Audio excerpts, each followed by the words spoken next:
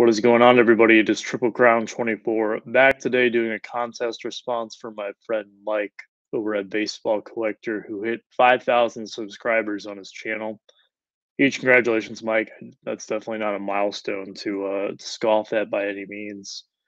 I think it's a testament to all your years of hard work producing content. So, again, props to you on that, and congratulations, my friend. One I just went elephant in the room, by the way. For anyone who doesn't listen to my podcast and doesn't see me wearing these glasses on there, this is just to protect my eyes from the UV lights since I'm constantly working at the computer, making sure that my eyes, stay healthy. So that's the reason I'm wearing glasses if you're not used to seeing me wearing them. It's only when I'm working at the office that I wear them. Uh, Anyways, back to the topic at hand here. Mike's contest.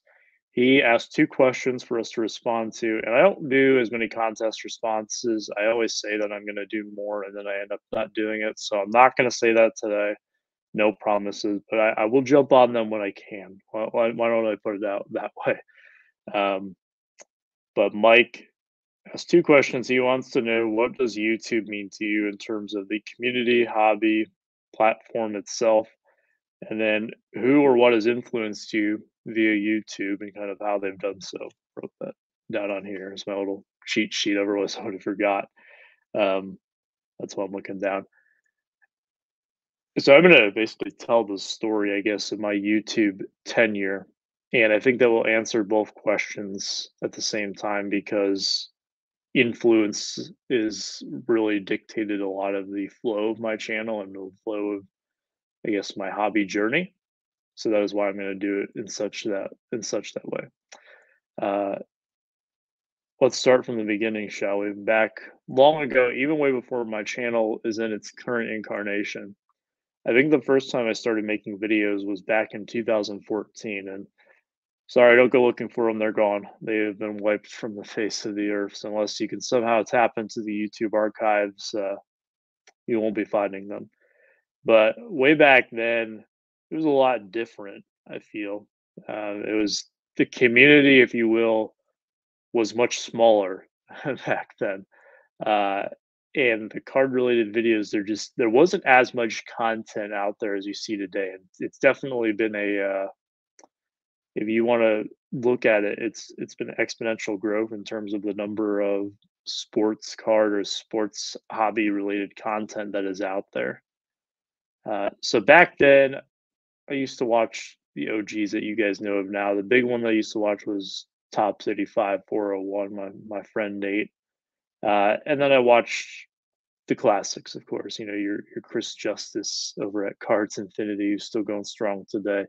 Used to do a lot of breaks with Chris back in the day. It's something that I can't really afford to do too much anymore. I'm got my foot in too many different areas, but just a really solid dude who's one of the OGs out there, kind of one of the pioneers of making YouTube content. So I used to watch him and a lot of other channels that have kind of come and gone, people who have taken hiatuses. And that was kind of my thing too, is that I would make a few videos and then stop for 6 months, make a few videos, pick it back up. And it wasn't until 2018 that I really stuck with it. And when I initially got back into it, I wasn't necessarily expecting to stick with it. I thought it was going to be another fad. So take you up to spring of 2018, I was kind of going through a bit of a transitional period in my life, and I guess finding my way and kind of carving out my identity in some sense of the word. Uh, One of the things I was doing as a hobby at the time that I was really enjoying was collecting autographs via in person or in the mail, or just purchasing autographs. And keep in mind, I'm a being college student and a grad student during my time of TTMing, I didn't really have the biggest budget for the hobby. So that was definitely a nice low cost way. A stamp back then was 50 cents. So you send a stamp both ways. It's $1 per TTM request unless there was some kind of fee attached to it. But even then, I never went after like any of the big time ones. And back then, really the big TTM YouTube channels was the Autograph Network. Mike still does some content today. TTM Troy, who does content today still, and he had some of the best production quality out there among all the TTMers. So he was one that I definitely looked up to a lot, doing the TTMs, and then just kind of searching for anything I could because it felt like there wasn't a lot of them out there. Number one was Mike O.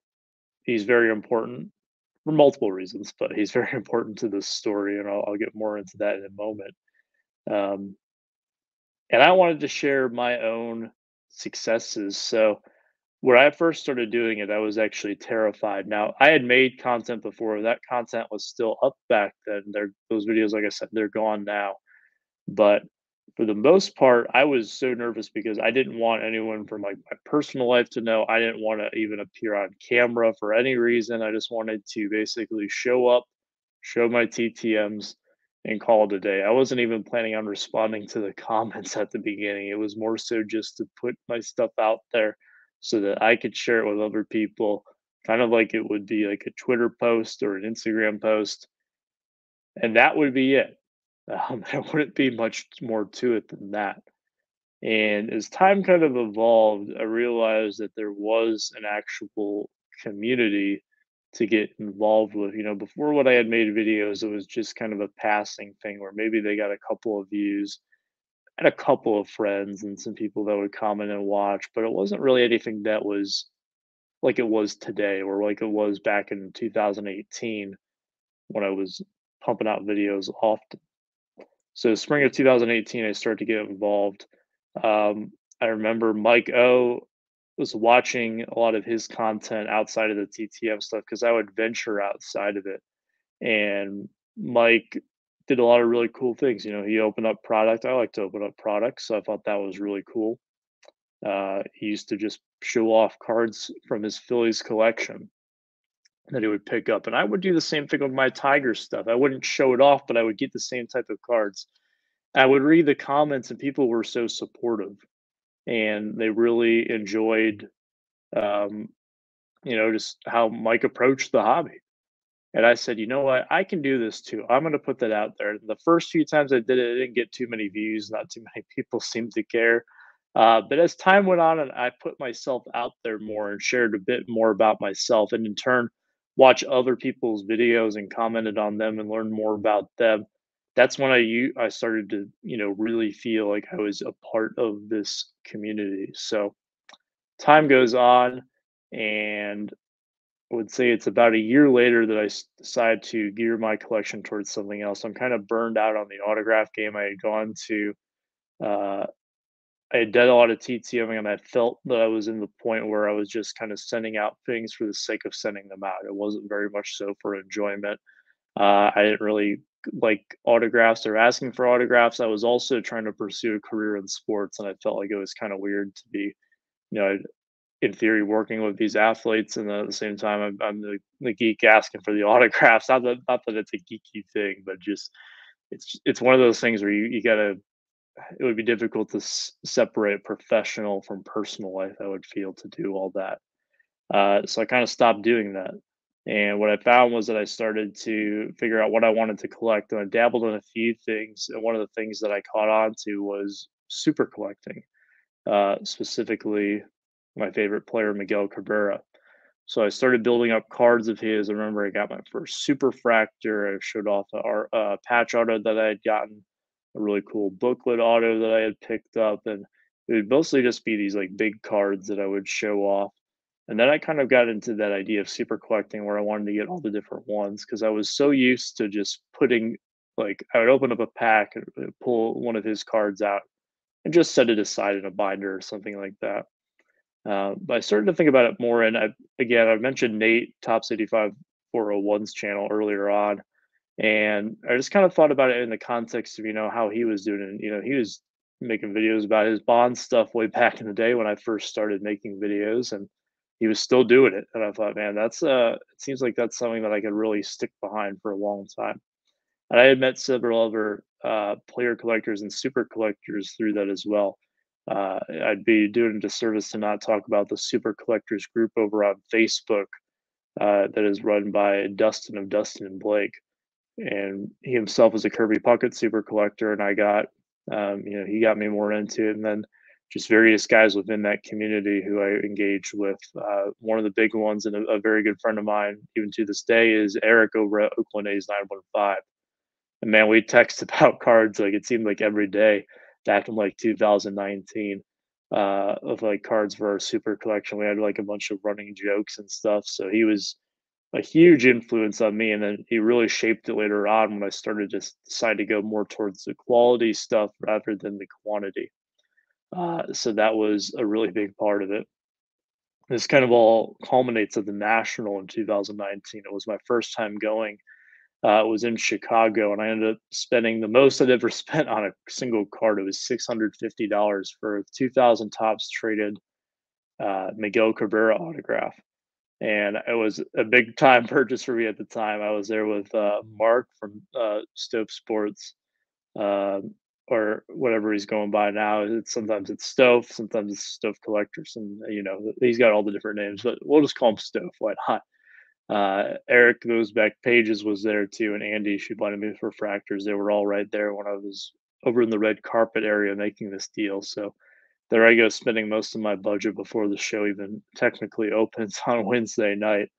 Uh, but it was one of those cards where it was just so incredibly special, and just getting to share it with everyone that whole weekend. I went out to dinner that night with some of those guys, and then Mike, who's hosting this contest, baseball collector. We went out to dinner with him, and uh, Abel in Vegas was also there with us too, and just kind of shooting the bull with the guys. And it's when I really felt like, okay, this is, this community, this has become a big part of my life. It had been, building for that year up to that point, but it really hadn't hit me at this time. And by the way, as I'm going through this timeline here, I'm not trying to leave anybody out. I'm not trying to exclude anyone, because there's just look, I've been on YouTube like doing this like full time for like 4 years now.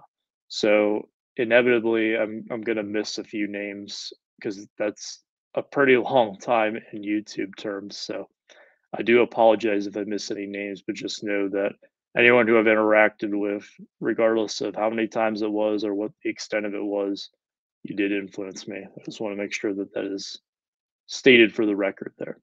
Um, but I kind of come back from the national after meeting, you get to these people from YouTube, and then you kind of get to meet them. And really, that summer was a weird time for me because I was kind of just trying to carve out my career, and I'm very thankful that things worked out the way they did. Um, I started getting enamored with the idea of setting up a card show to get rid of some of my excess. Talking with guys like Filmington, who was definitely a huge influence. I know that he would set up a lot, and I always loved kind of this idea of a revolving collection, as I would call it, where you would get this inventory, some of the stuff he was interested in for himself, but it was available for the right price, right? He could kind of fund his own hobby through this buying and selling act, and that really intrigued me. So I was interested in setting up a show. I got an offer one day to set up at one. It would be Thanksgiving weekend of 2019. And kind of leading up to that, I had been acquiring some inventory and really shaping how I was going to go about things. I kind of decided, okay, this is what I'm actually going to stick to. And these are the little side projects that have started that I'm going to abandon because, I need to kind of pick and choose and be more specific. So eventually it evolved in just keeping Cabrera stuff, and the rest of it would be quote unquote inventory. So uh, I'm going to say this next part, and it's going to sound like I took it straight from a movie script, but this is truthfully how it went down. One Friday night, it was actually game 6 of the ALCS between the Yankees and the Astros. I remember very clearly sitting down, getting ready to watch the game. Scrolling on Facebook, I see this post advertising a table that was available at a show in a suburb of Lansing, Michigan, which if you pull out my Michigan map here, it's like right in the center up there. It's like a 4.5 hour drive from where I'm at. I've been preparing to set up for this show that's now about a month to a month and a half away. And I say, you know what, I'm going to go for it. And again, that was one of those things I was influenced by someone like Phil, and then some various YouTube channels. um, that I can't even remember because it was just me clicking on their videos one time talking about their first experience setting up at a show. So I decide that I'm gonna go for it. I pack up my car in about 30 minutes, book a hotel room. I'm on my way up there. I'm listening actually to the Chicago AM ESPN radio station, listening to the game uh, in the ALCS between these two teams as I'm driving up there.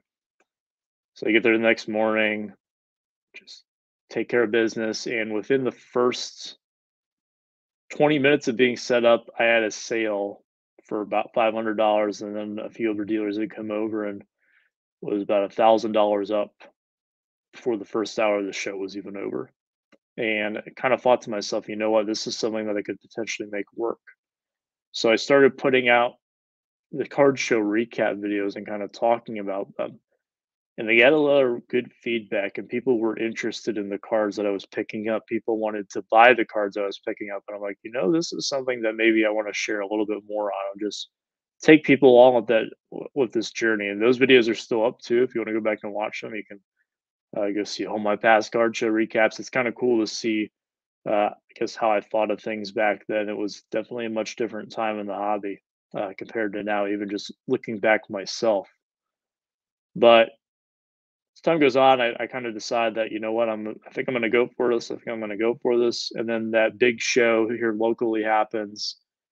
It was a huge success, and I said, you know what, this is exactly what I'm going to do. So the very next Monday morning, I decided, you know what, I'm not going to be applying for any more of these jobs. I am. This is my job now. I'm going to pursue this. I'm going to build an eBay store.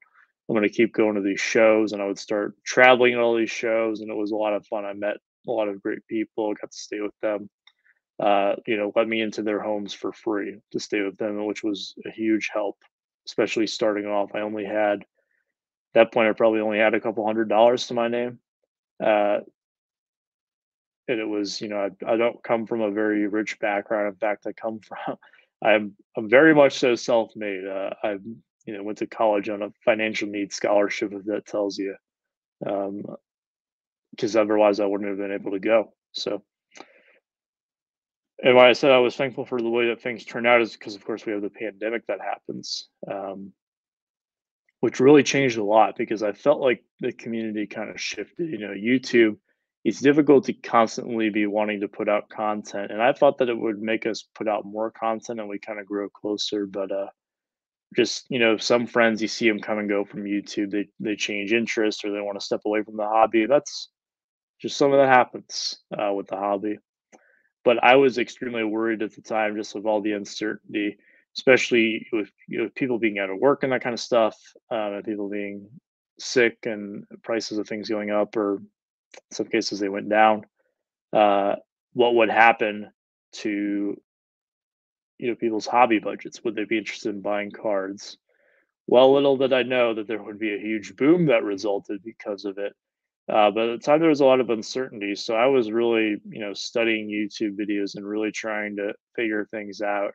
And I remember back then, one of the conversations I had with Mike O was, he was pretty busy with a lot of things. And he asked me if I would want to take the reins on his PSA submission group, which I had done some grading here and there myself. I had shown a few of my reveals on the channel. I thought it would be something that would be beneficial for me. He kind of took over the group submissions with SGC. I would do PSA. It was kind of our plan. So we rebranded the Facebook group that we had to Triple Crown 24 My Ghost grading submissions. And it is to this date one of the best decisions I've ever made, not just because I was able to help grow my business through it, but also because I made a lot of great connections. And it was really surreal for me too. Mike was someone who I definitely looked up to and still look up to, as well as I guess the leader within the community and a role model for, just how he carries himself. And there's a lot of great things I could say about Mike O. And if he's watching this, I truly do thank you for all your friendship and mentorship over the years. But it was really surreal for me to be like, all of a sudden I'm working aside Mike O with this grading group. And it was so cool. And, getting to connect with people even more through that, getting, I guess, developing deeper connections with people I already knew and then making new threads through this process as well. Some of which are here on YouTube, some of which just watch the channel and I know who they are, and I greatly appreciate them for that. So that was something that I definitely got out of it. On top of that, people loved watching the reveals and the group submissions, so it was good publicity, I guess, for my platform, and that really, I think, marked a huge turning point for how I started to gear my channel. Initially, like I said, it was something to just show off my autograph collection, and then I would just go about the wayside. And then I wanted people to know a bit more about what I collected and the stories behind it and my favorite players and all that. So it kind of became my place to share that. And as time has gone on, it then became more of a hybrid. I'd give people an insight into my personal hobby and then kind of this business that I was growing as well. This, I guess you could call it this Triple Crown 24 brand. And that was a big part of it, was just kind of developing said brand and really starting to branch it out more and more, um, and see where I could take it. And the YouTube channel was kind of like my central hub for that, to kind of give people an insight and also to, I guess, document my growth on camera. So that was a big part of it, and kind of what the platform started to mean to me as time went on. So we go throughout 2020, it's really more of the same. And I would say things were very consistent for a long, long time there. Friends came and gone and that kind of stuff. You meet new people all the time. Channel just had pretty steady growth. It's slowed down definitely in the past year to 2 years, I would say, but still some growth, which is always good. Just continuing to develop some really deep friendships with guys who I talk to every day, and just they know who they are. And getting to appear on their channels and appear, and they would appear on mine too, and tackling all these different things. So it only come up, I guess, to the fall of 2021. So jumping quite a bit ahead in the timeline here, almost about a year and a half, where things are kind of the same, more or less. And one of the things that kind of changes for me is that I move into this new office that you see here, and I decide I'm going to take my business to the next level. It is time to grow. It is time to expand. I can't just be working out of my spare bedroom all the time. So I start to grow this office, and a couple months into this, I made a huge decision to stop my super collecting ways. So kind of my days as a collector were at least subsided. I don't like to say that I'm no longer a collector, because really part of my strategy for inventory acquisition as a dealer is thinking in the mindset of a collector, and to, depending on the way you want to look at it, kind of the inventory that I've accumulated is me being, it is a collection to some extent. It just happens to be that it's all available for sale. And I have to say that the process has not been as difficult in some sense as I thought it would be, but much more difficult in other senses. So what do I mean by that? Part of it was, moving some of these cards and selling them. I made a whole video about it, like, why I had lost my passion for it. And part of it was just not being able to keep up with all the different parallels and all that, and really just not having the time to do it anymore. I sit here all day and work through this stuff. Kind of the last thing I wanted to do was go home and try to, do the same thing for myself. It's just too much of the same thing. And I could definitely sense that I was steering in the direction of burnout if I kept going towards it. It was just, imagine if you worked in a bakery all day and you kind of sampled some sweets here and there, and then you came home and had a big old dessert. That's kind of how I would equate it. So I made a decision, and I've kind of continued to, and I really haven't added anything to my collection per se, or really built any kind of collection here over the past few months, especially the start of the new year in 2022. Um, I would say that there's no cards that I really have regret selling to this point. Um, Knowing who they've gone to has definitely been a big part of it, and seeing a lot of those people out there. But part of it, to me, one of my biggest fears, I guess, was fearing how people would kind of view it. There's definitely a bad rap that I think that a lot of dealers get, or a lot of sellers get, or flippers get out there.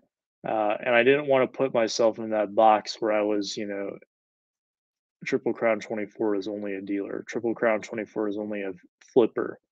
I definitely don't consider myself an investor type. Those of you who are familiar with, I guess, my Steelers style know that it's not really my end game, so to speak. Do I hope that the cards I have appreciate in value? Yes, of course I do, but I wouldn't call them investments. There are different things that I would like to invest in if I were to choose to go that route.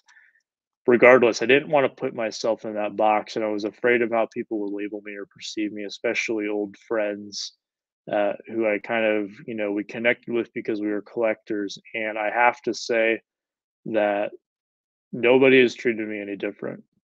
It has definitely been it has felt different in some sense, but I've been able to really just, I guess, more so embrace being someone who adds to others' collections rather than adding to my own, and learning what makes them happy, because that is kind of one of the goals of my selling.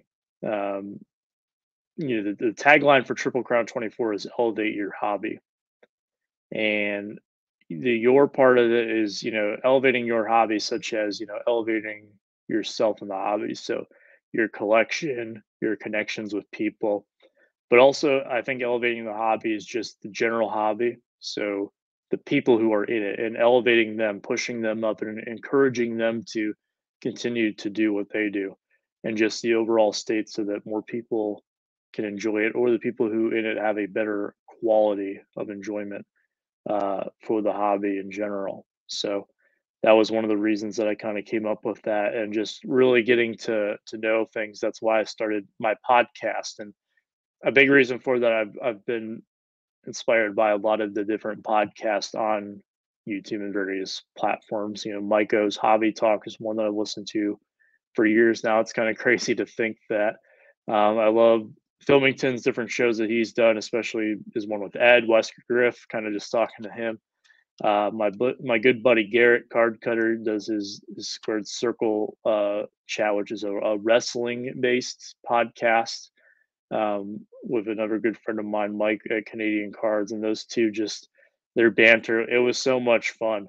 And there's numerous podcasts out there. The Essential Credentials podcast is one that I really enjoyed, and kind of their look at things.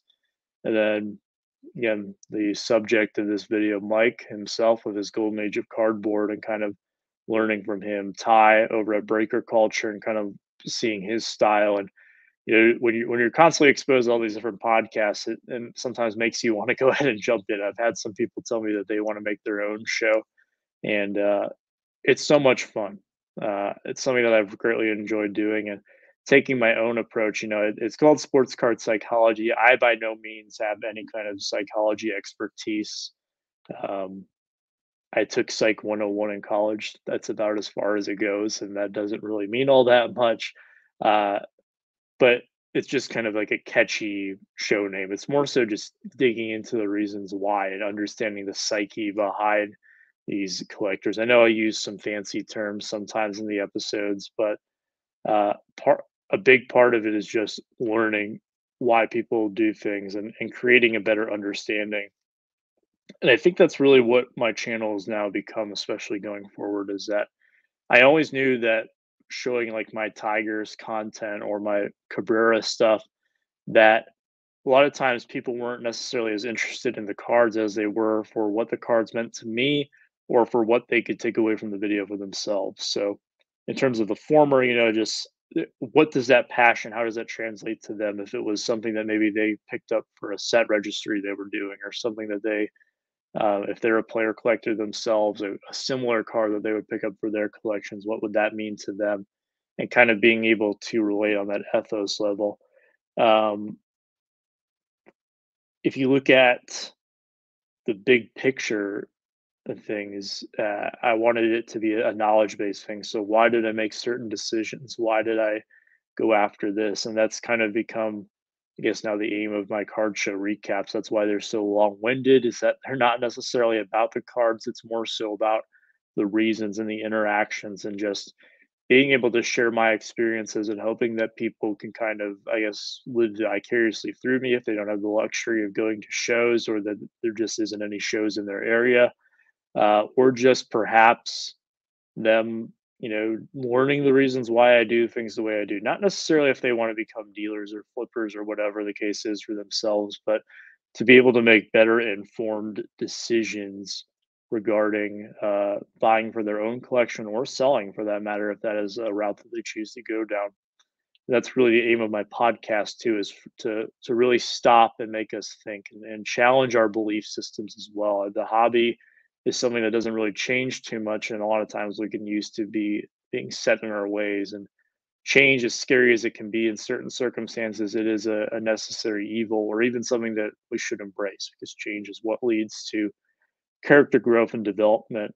Um, Having worn many different hats on my channel, it's definitely been interesting. Some people have come and gone along the way because they just aren't interested in what I'm putting out anymore, and that's perfectly okay. I understand that I'm not going to produce the content that everyone likes and enjoys, but I'm very happy with how things are right now in terms of where my business is at and how YouTube is going. There's definitely been many challenges along the way. I'm still facing some challenges now. This past week was a bit rough to say the least, but just the perseverance, being able to continue and move forward, um, and kind of share my journey through this platform. So at this point, my platform, I would say here on YouTube, is to be able to influence others in a positive way and also be influenced by others in a positive way, to learn from them and to use that to develop not only my business but also develop myself as a person, because there's a lot of hidden curriculum that I think goes on. That sounds very deep and existential for largely grown men talking about pictures of grown men on pieces of cardboard. When if you want to simplify it like that, uh, but it is true. There is a bit of a hidden curriculum, and I think a lot that you can learn just from the way that people approach things. So there you go, Mike. I made you sit through 30 minutes of me going through my life story on YouTube, so to speak. But that is what YouTube means to me, and the community as a whole. I didn't really wrap that part up too well, but the community as a whole is just being a part of something that's larger to yourself, right? We like to feel that as human beings, and I think that's why we have, there's groups and cliques and communities to begin with, is because it gives us a sense of belonging. Um, so that's what it means to me, is being able to be a part of something that I really enjoy, that is bigger than just me. And I can connect with like-minded people who have become some of my best friends, if not my best friends out there. People who I talk to daily, people who I feel that I could tell anything to. Well, almost anything. We don't get too personal with certain things, but people who know me as more than just Triple Crown 24. They know me for the person behind the screen name and the avatar that you see there. So that's what the community means to me. And there's just been so many influences out there. Even there's probably people out there who have influenced me, and I don't even think about it. It's been at a subconscious level. So now I will actually wrap it up this time. So thank you, Mike, for putting on this contest, man. If I do win, you can bet your ass that I'll be down there in September for that Dallas show. So fingers crossed. just playing around. But thank you, anyone who stuck around and listened to me all this time. Again, I didn't mean to exclude anyone from my names that I mentioned. I was just kind of telling a story. I'm doing this in one take here, so this is definitely off the cuff. But yeah, that's gonna wrap it up for me. So until next time, take care, stay safe, be kind.